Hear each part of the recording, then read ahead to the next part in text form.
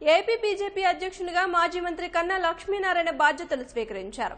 శనివారం గుంటూరులోని సిద్ధార్థ గార్డెన్స్ లో నరేంద్ర మోదీ 4 ఏళ్ల పాలనపై విజయోత్సవ సభ నిర్వహించారు. ఈ సభలో ఏపీ బీజేపీ అధ్యక్షునిగా కన్నా బాధ్యతలు స్వీకరించారు.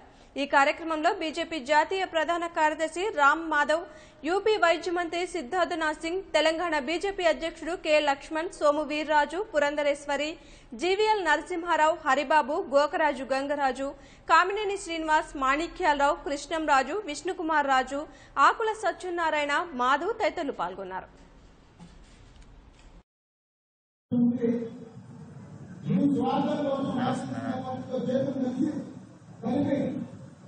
ఈ రోజు మీరు అందరూ ప్రజల్ని పార్టీ